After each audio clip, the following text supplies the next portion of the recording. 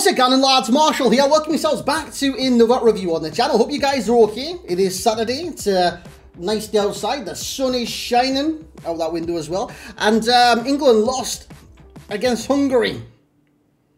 Yeah, less said about that, the better. Tonight we got a brand new SBC, Lorenzo Pellegrini, AS Roma player, or on this game. What's it called? Roma FC.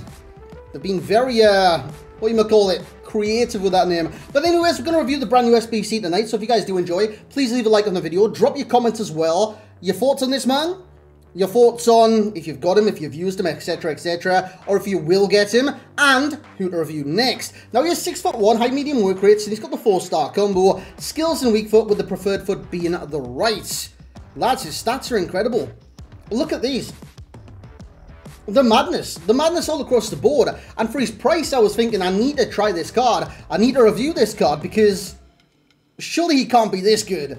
Like this rating, those stats for less than 100k. And I'm talking 100k maximum right now on the PlayStation and 95k max on the Xbox. If you've got fodder, that could come well under like 50k or something like that, you know what I'm saying? 92 acceleration and 95 sprint speed again. With a lot of these team of the seasons right now, I tend to use basic on quite a lot of them simply because it gives a good boost across the board with many of them. And with these kind of box-to-box midfielders, it boosts a lot of stats that will help the card. Obviously, if you want them to be defensive, you'll stick like an Anchor or Shadow on Pellegrini. If you want them to be ultra-attacking, Hunter could be sensational, Hawk could be another one.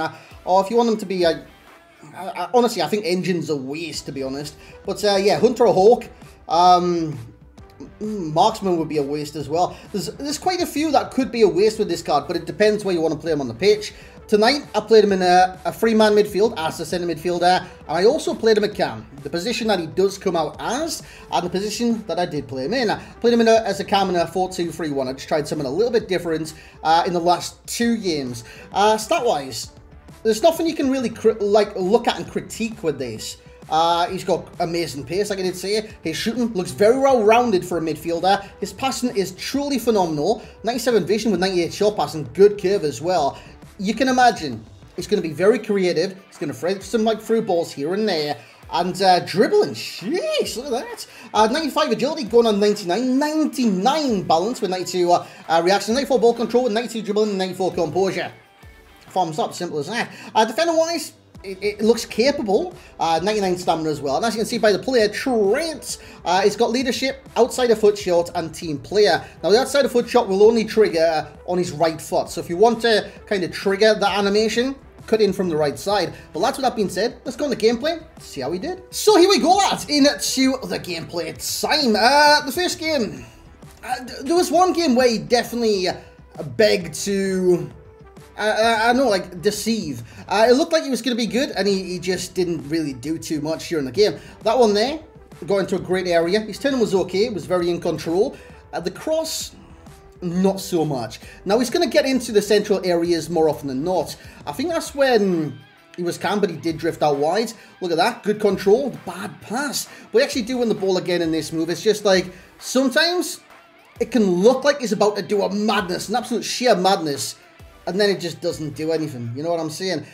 Finishing-wise, he's capable. Very capable. I think in certain areas, more capable than others. Like many cards in this game, you get them more to the centre of the goal, the more chance you got of scoring, especially in the box. And I think with Pellegrini, he could easily be a great outside of like box marksman with the finesses and stuff like that.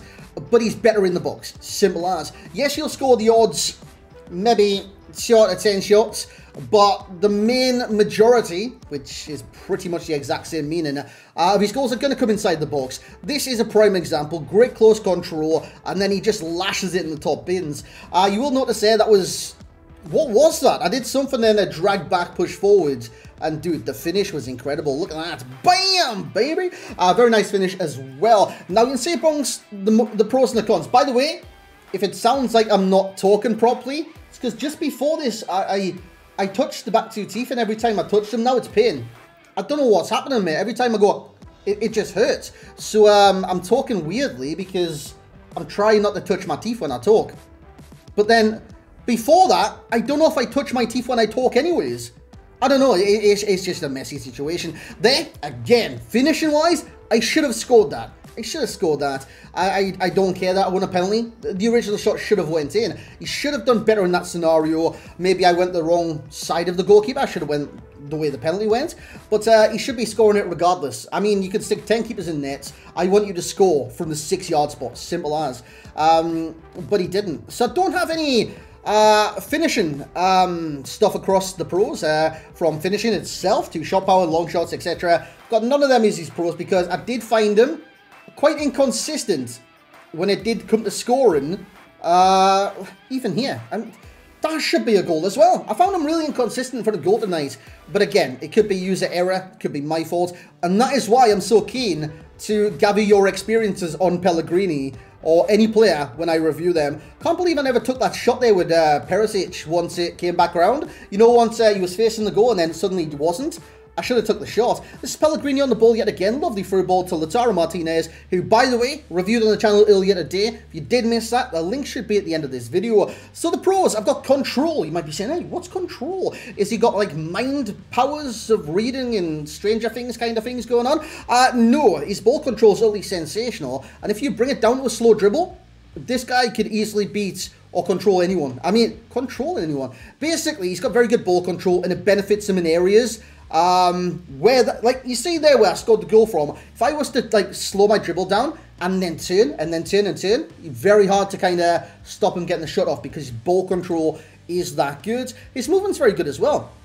Now, he's got high medium work rates, which is fantastic for a lot of, like, cams or box-to-box midfielders that you want to get further forward. Another great goal right there. Pellegrini's got that. He's more of an advanced box-to-box. I think the ones with the high highs are the kind of conservative box-to-boxes. You look at the review yesterday, Kessie, Fofana, those kind of ones. But Pellegrini, he's an attacking box-to-box. The only thing I didn't like was his lack of presence. And I'm not talking about him being Santa Claus or anything like that. He just lacks a midfield presence. I don't know what it is. He's 6'1", he's got all the stats. But some games I could go through, and it's like, oh, Pellegrini did that. I didn't even notice. Sometimes that can be a very good thing. A very good thing, boys. Summary time. I generally hate how I was like, I was just like before this video, just talking normally, and then those back two teeth touched each other, the top and the bottom, and now I'm questioning my whole, how did I talk beforehand? Because every time they touched, it was pain. But now it's like, it is pain, but it's not that much pain. And now I don't know how to talk properly. Honestly, am I the only one that goes through these kind of scenarios where it's like, how did I talk before this? Because I feel very stupid. And if you guys agree, then it'll confirm that I am very stupid. I know I'm a bit, like, idiotic, but that's just idiotic. Oh, shut up, Marshall. Anyways, boys, I can have arguments with myself all day as well. That's not strange. That is, it's helpful for the relationship with your inner self. Learn to love yourself. Dude, imagine if that came off as a speech. Anyways, played 3 games, scored 4 goals, and assisted at the low once. 5 goal contributions over the course of 3 games. I'm happy with that. I'm happy with that. Like I did say, first game, I used him in a 3-man midfield as the outside midfielder, and he was basically a box-to-box. It didn't work too well. He really did nothing that match, to be honest. And that's why I'm saying the presence, it's such a big thing in midfield. I never noticed him once that entire game. Not a single time. We've got a 7.3 match rate. Now, it kind of goes to show he kind of coasted his way through that game. 8.6 and then 9.1 is where his goals and assists came from. And that was from playing Cam in a 4-2-3-1. I was going to say that the other way around. He's got a 9 for passing. I thought his creativity was very good. Could have got loads more assists if I wasn't taking shots from strange angles and different angles. But like I do say in these reviews, I like the stress test, plays shooting, and plays abilities, and that is basically what I was doing. So I know he can assist, and his creativity is very good. His passing is fantastic. So 9 for that, 8 for shooting and dribbling, with a 7 for physicality. I think overall, for being 6'1", he has a stamina 99. The rest of his stats do kind of leave a lot to be desired. Similar cards. Now this was a tricky one, right? Because he technically is a cam. He comes out as a cam, and I was thinking, like, as a box-to-box, who does he feel like? And as a cam, who does he feel like? So Bellingham's in there as like a box-to-box, what he feels like. Because I feel Bellingham's quite similar to Pellegrini when it comes to that box-to-box role as an outside centre mid. And I think he's more similar to more like a Llorente. Now Pellegrini's height is 6'1". I believe It could be the same for Llorente, if you guys can correct me on that. It's either 6 foot or 6'1" for Llorente, but Llorente does feel like he offers a similar role as the outside centre midfielder in box-to-box, and I think it can. You play a lot like a Dele Alli, flashback 94 rated. Yeah, it kind of gives me Dele Alli vibes in that position. So the overall rating for myself, for Mr. Lorenzo, great name by the way. Dude, I wish I was Italian. I don't know why. I'd just like to be called Lorenzo Marshall. I would get all the ladies, even if I look like this, you know what I'm saying? Anyways, he's getting a 9.0 from myself, Mr. Lorenzo. He's a very good player. I just think, like, for now, his stats, they do deceive quite a bit. Now, his stats promise the world, and then some. It's like, this guy is FIFA, I don't know, 22? Well, I do know, it's literally FIFA 22. This guy is FIFA 22's answer to Endgame. I don't think it is. I don't think it is. I think even in that division, you've got a lot of good, capable cams that are probably more effective in that role than Pellegrini. Look at Nani, for example. And then you've got box-to-box midfielders that, again, arguably, offer pretty much the exact same as a Pellegrini. And I just want to just take this back just a little bit. Unfortunately, guys, you won't be able to see this.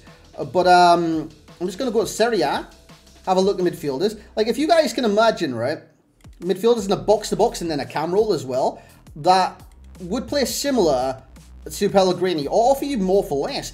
Milinkovic-Savic, team of the season, 95. It's under 100k.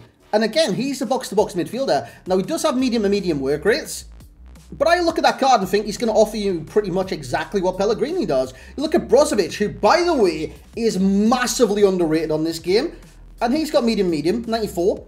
He's 110. You know what I'm saying? You know what I'm kind of trying to say? These kind of players offer you pretty much the same. So if you've got those untradeable from team of the season, maybe upgrades that you had saved or anything like that, you might be questioning, is there any point of doing this SBC? And those are the box-to-boxes I'm comparing them with.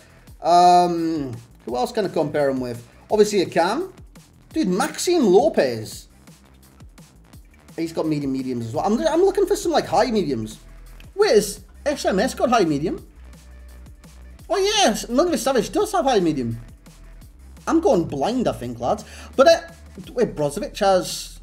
Oh, maybe they're wrong on these things. I can't even see that. Does that say med? Med for medium.